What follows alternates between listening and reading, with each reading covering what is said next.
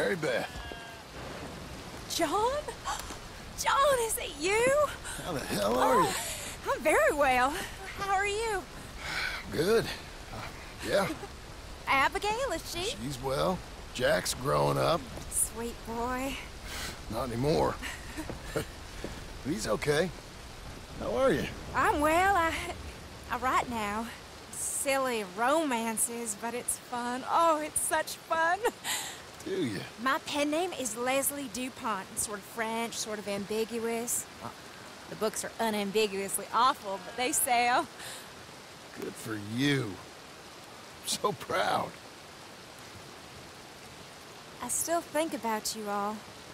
That was quite a time. Yeah. Arthur saved my life before he passed. I don't talk about him much, but I think about him. Me too. And Dutch? Ran off someplace. All aboard! Such a shame. Last call. Oh, anyway, John, I better get on my train. It's really lovely seeing you. Oh, here. It's for you. Thank you. Take care now. Bye!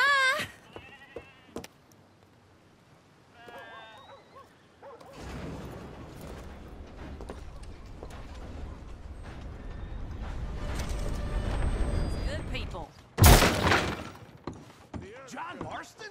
I don't believe it! I thought you were dead. Pearson, what are you doing here? Welcome to my store. How can I help you? Are you serious? Yeah! Beats the old butcher's table, doesn't it? So what can I get for you today, sir? How the hell are you? Hello, sir. How's your luck?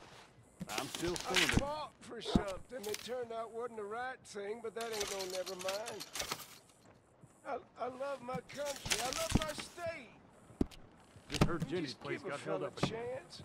Don't expect Pretty anything good. else from this shithole. Got some land in Great Plains. Trying to get a small ranch going. Really? Wow, good for you. Staying out of trouble, then? I wouldn't go that far, but I'm trying. This sure has brought the memories flooding back. Not all of them good. John! John Marston. Miss Tilly. That's Mrs. Tilly to you. How are you? I'm okay. How are you? Congratulations. Thank you. I'm well. Well and happy, and I miss you and Abigail. She's well. Jack's well. All is well, I think. I never thanked you for what you did. Oh, there's the trolley. I still think about all of you all the time. My life, it's different now. Mine too.